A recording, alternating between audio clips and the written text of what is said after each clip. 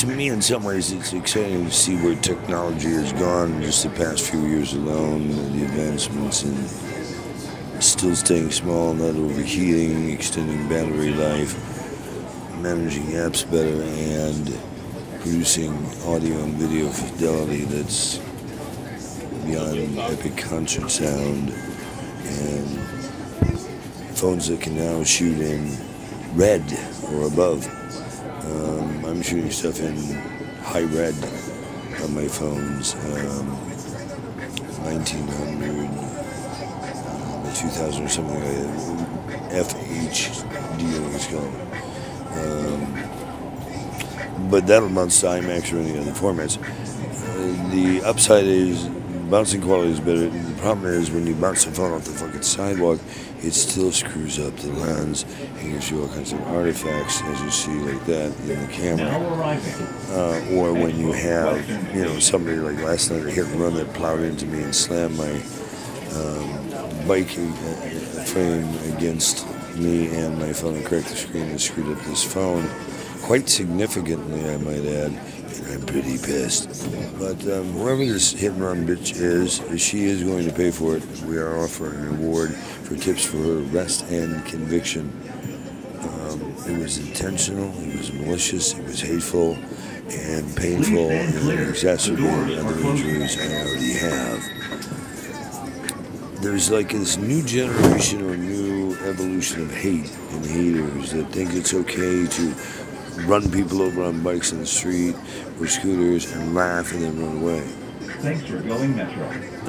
Your safety is our top priority. Whether the person you hit and run is homeless, rich, or otherwise, you have still committed a felony, dumbasses.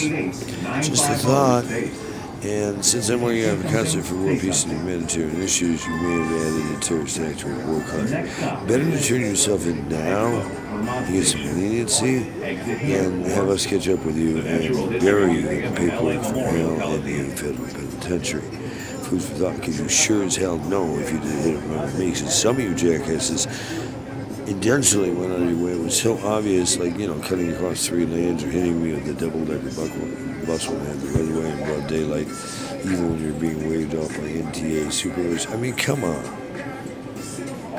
There's a difference between an accident and target. After 24 hits and runs in about 36 months, I'm pissed. But, that's just the hit and run stuff. Just going to include the assaults and batteries, deadly force, attack with deadly weapons, attempts to kill me on so many levels I've lost count.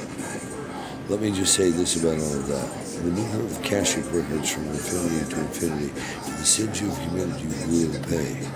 So it's better to do your amends now while you still can and make that fork in the path and change and get up. And work your ass off while there's still time left to help others and prevent World War III. It is our professional opinion that no one wins World War III, and that if you guys don't start this up soon, try to prolong this agony, we can help get Armageddon faster. Or, let's find a way to coexist. I like that one better.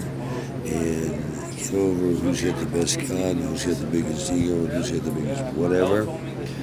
Maybe it's time for 1% to, know what it's like to live untitled for a couple of centuries, so you jackasses stop being such self-righteous, godlike pricks.